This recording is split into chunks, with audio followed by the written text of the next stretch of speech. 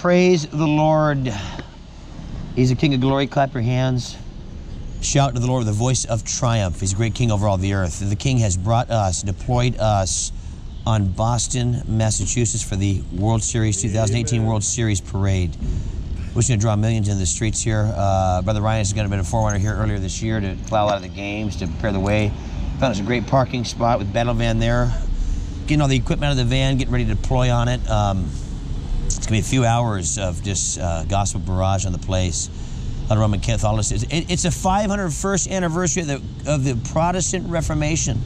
Today on 10/31. What a blessing. It's a historical time. It is a God-ordained time to send his people in here to plow this thing like a field and to call it a sheep. May it be reformed. Many false religious systems here today, especially Romanism here, running rampant. So we must exalt the true and living God, the one true Christ, the one-time sacrifice of Christ. Hallelujah. Praise the Lord. Glory to God. Magnify the Lord with me. Let us exalt his name together, for he is the King of kings, the glorious, victorious King of glory. Bless his holy name. Jesus, the glorious, victorious King of glory. Bless his holy name. Jesus, as a battle song. Hallelujah. Passion should be about worshiping the one true God who gave you breath in your lungs and a pulse. Everything you have comes from the Lord. And you're going to want to worship God. You'll be more excited about Jesus than everything else when you're born again. That's the great news of this gospel. That's why it says, this gospel of the kingdom shall be preached in all the world as a witness to all the nations, then the end will come. Oh, get this one here too, guys. You got to spend time reading that word.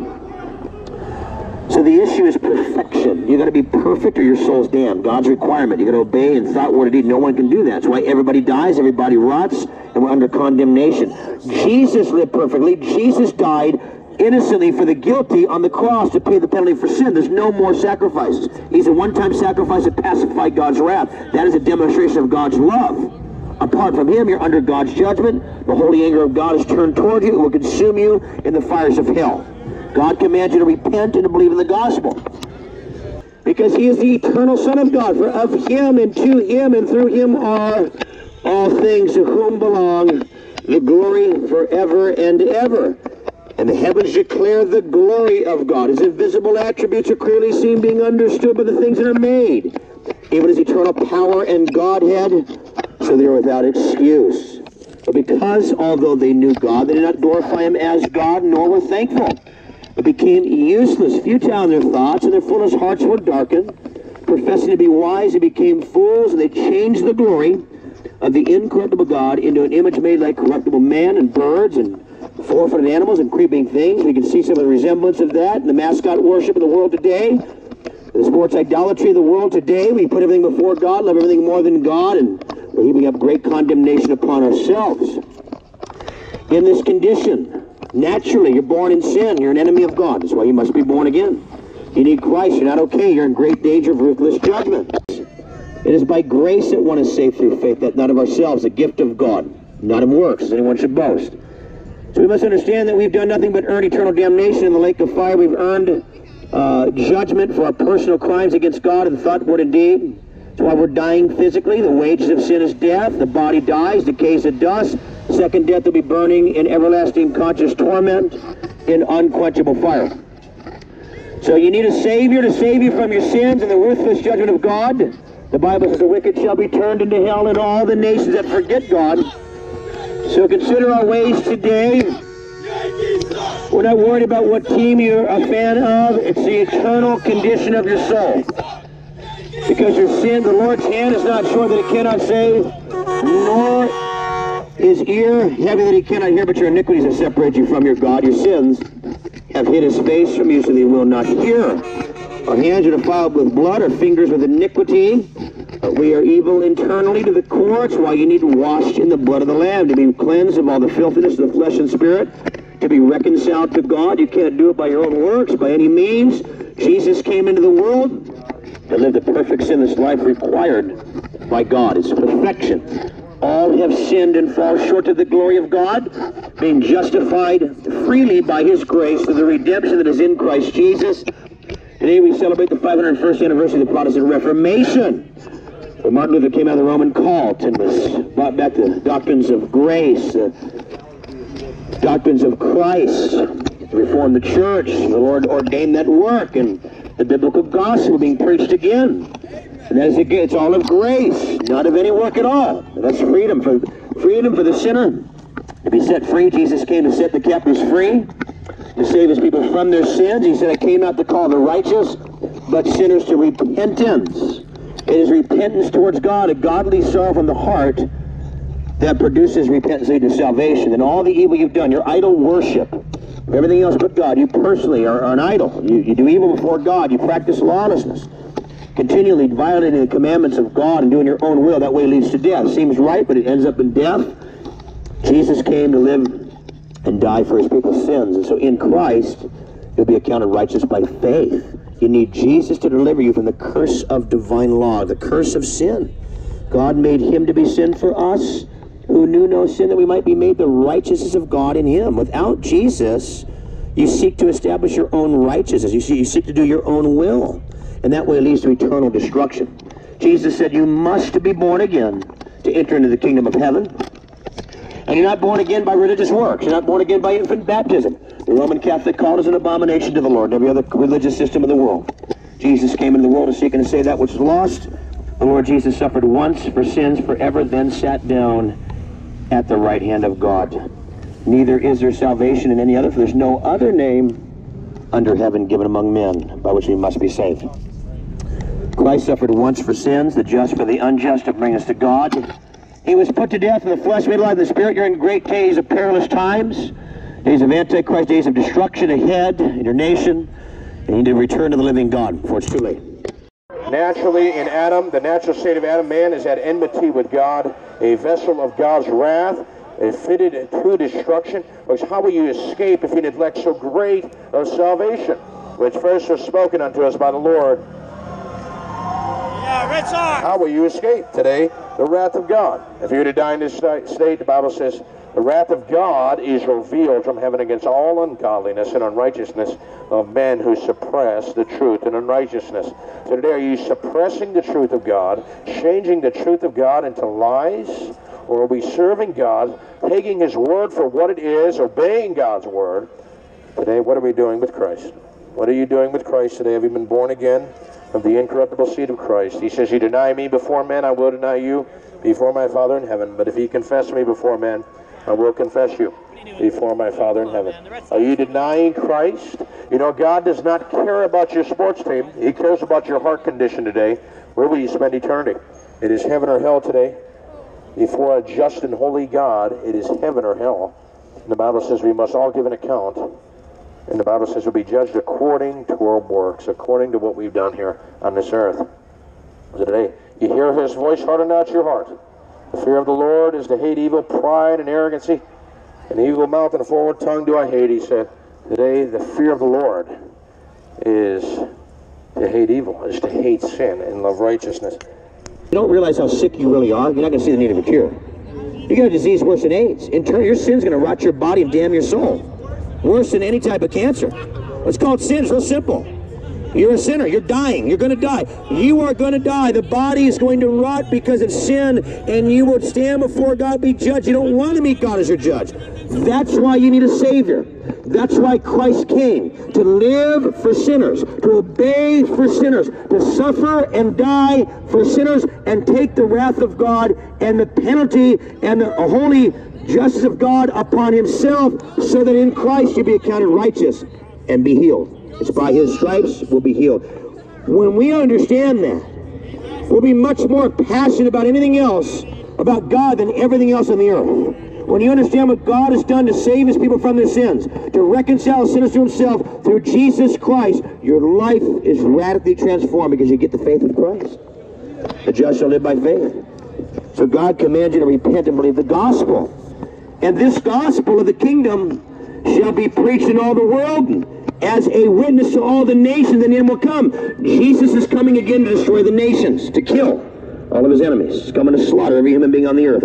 He's not in love with anybody on the earth outside of his covenant. You understand that. He's merciful and gracious, slow to anger, and of great kindness, but the day of the Lord comes, cruel, with both wrath and fierce anger to lay the land desolate. He will destroy the sinners who are out of it. Flee from the wrath to come. Return to the living God today, for now is the acceptable time. Now is the day of salvation. Wail, for the day of the Lord is at hand. It comes as the destruction of the Almighty. He says that the destruction of the transgressors and of the sinners shall be together, and those who forsake the Lord shall be consumed. Jesus is Lord. If he's truly saved you, he's Lord of your life, and you're going to follow him and do his will. He says, if anyone desires to come after me, let him deny himself, take up his cross, and follow me. There's one God, and there is one mediator between God and men, the man, Christ Jesus, who gave himself a ransom for all to be testified in due time. But there is a way that seems right to a man, the end thereof are the ways of death. Every way of a man is right in his own eyes, the Lord weighs the hearts. God knows the secrets of the heart. For the Lord God will bring every work into judgment, including every secret thing, whether good or evil. It is a terrifying thing to fall into the hands of the living God. He said, if the word spoken through angels proved steadfast, and every transgression and disobedience received a just recompense of reward, how shall we escape if we neglect so great a salvation, which at first began to be spoken by the Lord and was confirmed by those who heard him, God also bearing witness with signs and wonders and various miracles and gifts of the Holy Ghost according to his own will? How will you escape if you neglect so great a salvation? Now, outside of Christ, you're an enemy of God. He is a holy God, and all have sinned against him. Everyone is guilty before him. Every mouth is stopped. Your conscience bears witness of your guilt and the crimes you committed before a holy God. You know that. Every time you dishonored your parents, every time you've lied, every time you cheated on a test, cursed out of your mouth, committed some filthy, perverse thing in your heart, worship another idol, like many of us are magnifying and worshiping an idol today over God. There's all kinds of different crimes against God. His standard is perfection. No one can meet that standard, and because of that, you are damned. That's why you need Christ. Jesus came to save sinners by doing the will of God. You're going to die from your disease. Your disease is going to rot your body to dust. It will ultimately damn you to eternal fire with the devil and his angels. That disease must be cured. That disease is sin, worse than any type of cancer, worse than AIDS. You can get healed of anything here. If you die in your sins, you burn in the devil's hell. You must be cured of your disease. The only cure is the precious blood of Christ, as of a lamb without blemish, without spot. That's why they call the Lord Jesus Christ the Lamb of God who takes away the sin of the world. And through his atoning death, because Jesus lived perfectly, Christ suffered once for sins, the just for the unjust, to bring us to God. He took the penalty for sin on the cross. His blood was shed once and for all for the remission of sins. God raised him from the dead. He sat down at the right hand of God to rule the universe, coming again to destroy the world and the nations and all of his enemies, coming to kill the second time he comes. He came the first time to be killed. He was crucified in weakness, and he lived by the power of God. He died to save his people from their sins, so that their sins would be taken away the moment they believe, and you'd be accounted righteous before God. But unless you repent, you will perish.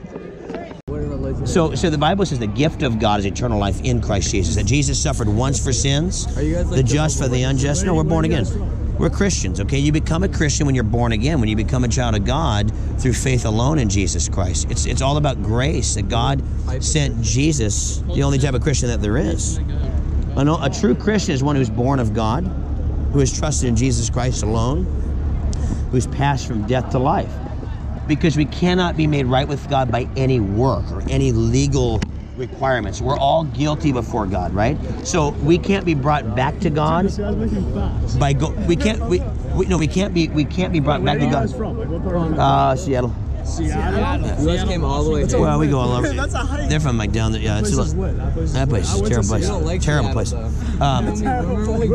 Well, we love the nature and the weather out there, but I mean the nature, not the weather. Yo, you remember? It's a glorious environment. Doesn't get that cold here, but make sure this. It's all about it. What Christ did it all. He paid the penalty in full for sin. I know, but come to Christ. Well, aren't Protestants Christians? What's that? Protestants, aren't they Christians? Yeah, they're born again. So we're going to protest every false way in sin. Protestants. Well, if they're not born again, they're not a real Christian. What does that mean, born again? Protest means we protest every false way that contradicts the Bible. So that's what you got to see. A Protestant, if they're true biblically biblical Christians, that they have the life of Christ. Jesus said, I am the way, the truth, and the life. No one comes. Well, it's a supernatural work of God. That God actually regenerates your nature and dwells inside of you by His Spirit. You become a temple of God. Because Christ lives in you. I don't understand that either. Well, I gotta go. Well, read this. Okay, seek the Lord. Read the book of John in the Bible. All right. God's doing a great work there. I know. Sin. The Bible says you're born into sin, shapen in iniquity. The Bible says the wicked are estranged from the womb as soon as they're born, speaking lies. So today you need a new nature. You need to be born again of the incorruptible seed of Christ.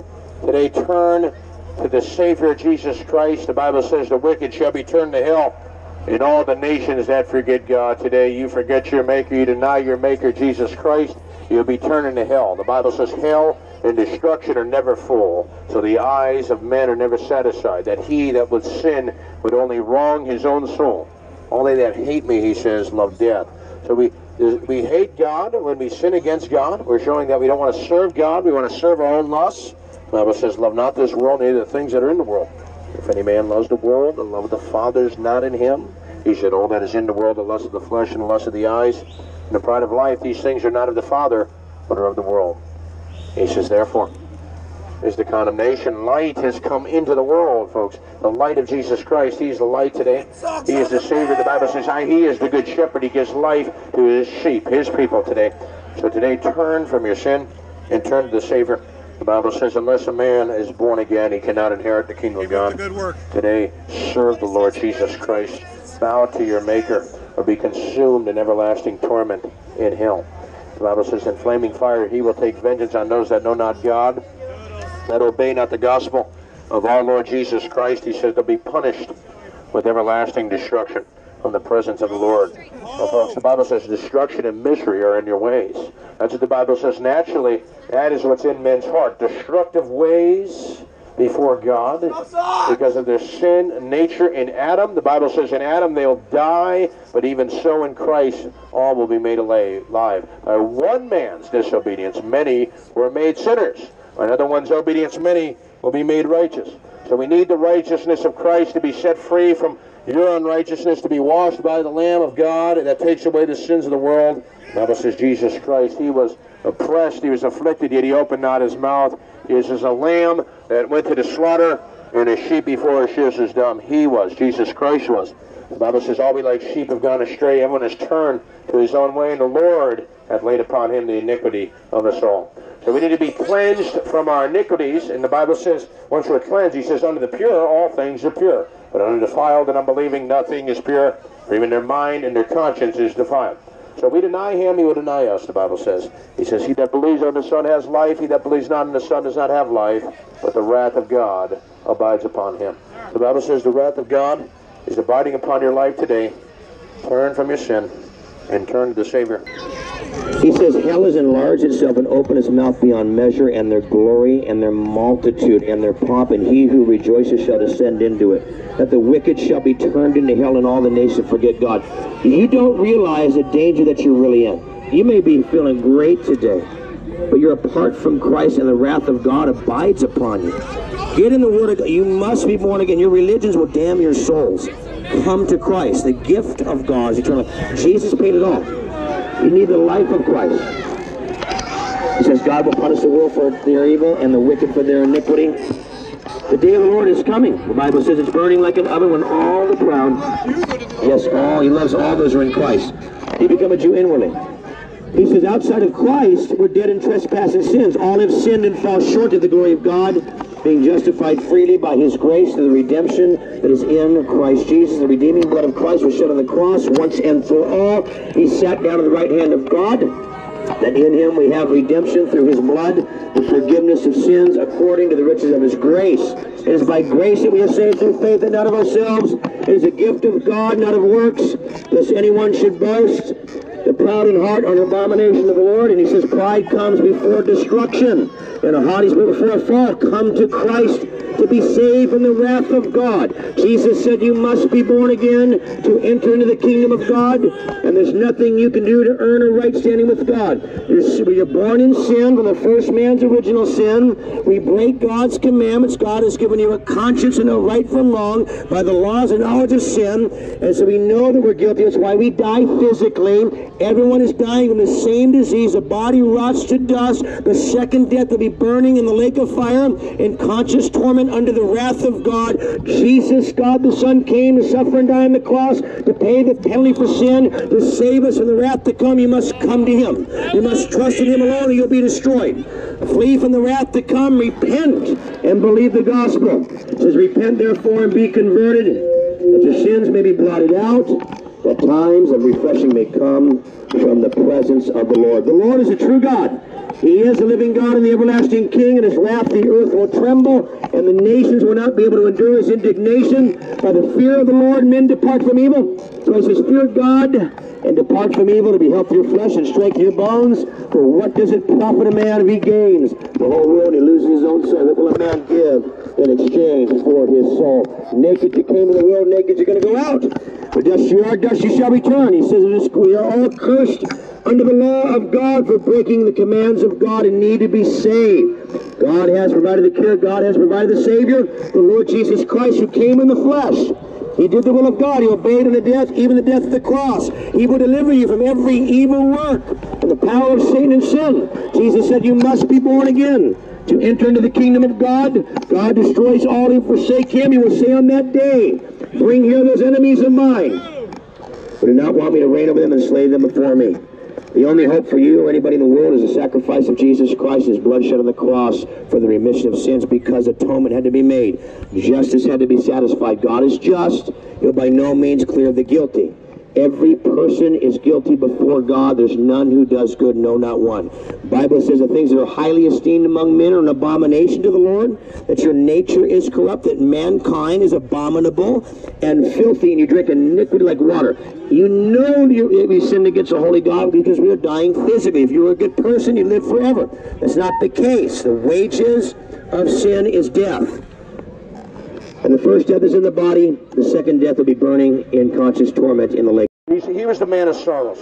Jesus Christ suffered. Jesus Christ suffered and bled and died at the cross for the sake of sinners. Today, turn from your sin and turn to the Savior. Turn from your sin and turn to the Savior. Folks, the end result of a life in sin is destruction. He says destruction and misery are in their ways. Destruction and misery are in their ways. They need a new nature, a new way. Jesus Christ is the way. Jesus Christ is the only hope today. Turn from your abominations.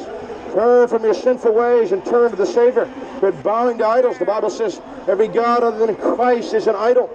But the Lord, He made the heavens. He made heaven and earth. He is the God who is to be worshipped today. Quit bowing to men and bow to your Creator. Bow to the Maker that has given you air to breathe today. Jesus Christ is your only hope. The Bible says, but as many as received Him, to them He gave the power to become the sons of God, even to them that believe on His name. Folks, if you do not have Christ today, you're on your way to hell.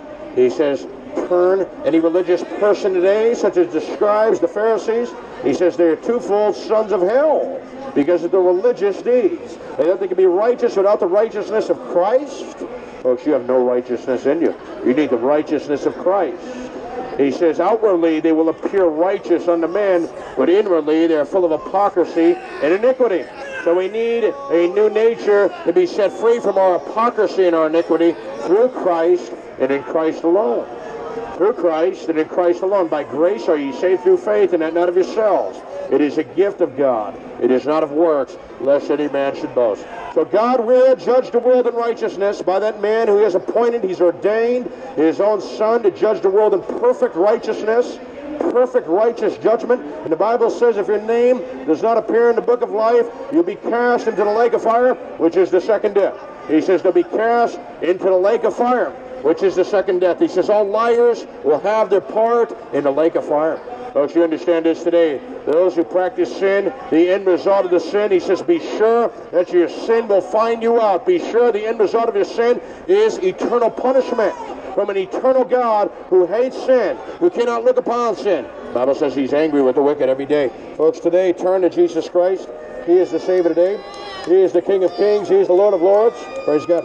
He is Lord today. That's right. He is. Where will you spend eternity, folks? Praise God. Let's see you guys. Where will you spend eternity? That's what matters today. Forget about your favorite player. They don't even know you exist. Where will you spend eternity? It is heaven or hell. Think about that. He says, He knows every hair of your head is numbered, He said. That God created man. But instead, you know what? We worship all these other men. We wear jerseys. We wear the names on our back. But we don't even care about God. We don't even acknowledge Him as Lord and Creator and King of Kings and the Lord of Lords. No, we don't want to do that. We're going to worship men. We want to serve men. And the Bible says you're serving idols. Many of us today are serving and worshiping idols. We have an idolatrous nation here. Sports is idols. We don't want to serve God. The end result of that life of serving idolatry, the most punishment from God. He says, you don't have any gods before me. It's either sports, either material things. It's something that is a God for you today. The Bible says the wages of sin is death, but the gift of God is eternal life through Jesus Christ our Lord. The end result of the sin is death. The end result of the sin is destruction. And He says, because that's all they know is sin. They need a new nature that only Christ can give. He says, naturally, there's none that understands. There's none that seeks after God. God isn't even in their thoughts. Whether they be set free through the sacrifice of Jesus Christ, the Savior. He is the King of Kings. He is The Lord Jesus Christ, because of His atoning death, pacified the wrath of a holy God against sinners. Those who trust in Him will not be condemned, but those who forsake the Lord will be consumed. Our God is a consuming fire. God is angry with the wicked every day. You need righteousness. You need to be saved from your sins. Repent and give glory to God. Flee from the wrath to come. Turn from your evil ways today. Humble yourself. Humble yourself. Pride of man will be humble. Jesus is Lord of all. Give glory to the Lord your God today. Repent before you perish. Turn from your wicked ways. Turn to the Lord Jesus Christ. Jesus came to seek and to save that which is lost. Outside of Christ, you're dead in sins. You must be born again. God commanded you to repent, to turn to your evil ways and live. Believe on the Lord Jesus Christ, you shall be saved. You need to be saved in the wrath of God. We're in great danger of judgment. Cast down your idols. Turn from your wicked ways. Return to the Lord. Humble yourself under the mighty hand of God. God is commanding all people everywhere to repent. He has appointed a day in which He will judge the world. You need the Lord Jesus Christ to save your soul from the wrath of God. It is appointed for you once to die, but after this is the judgment. We are justified freely by His grace through the redemption that is in Christ Jesus.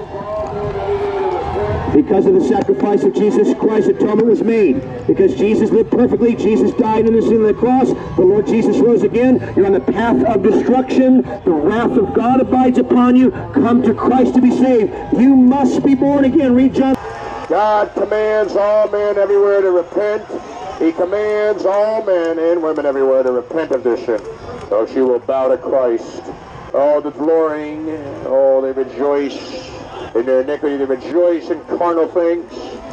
But folks, when you face Almighty God, the victory in the World Series will mean nothing. Eternity is in the balance. It's heaven or hell. It is heaven or hell. It is heaven or hell. It is either repent or perish. Serve the Lord with fear and rejoice with trembling. Either you bow to Christ or be destroyed in everlasting torment. You continue in sin. He says, how can he continue in sin while grace abounds? God forbid. He says, how can you continue in sin while grace abounds? He says, God forbid. Turn from your iniquities. God does not care if you're a professional baseball player. He does not care who you are. You are accountable to God regardless of who you are. You must be born again or you will not inherit the kingdom of God. Repent of your sin or you will perish. You must be born again. The Bible says we must all appear before the judgment seat of Christ, and everyone may receive the things done to his body according to what he has done, whether it be good or bad. Every person out here today will give an account to God on the day of judgment. Every person will give an account to a holy and righteous God. Turn from your evil ways. You must be born again. Turn from your evil ways. Repent of your sin. Bow to your Maker, Jesus Christ. The gods of this nation are idols. You're bowing to idols. You're not serving God. Bow to the King of Kings. Bow to him as Lord, or you will before you're cast into everlasting torment in hell.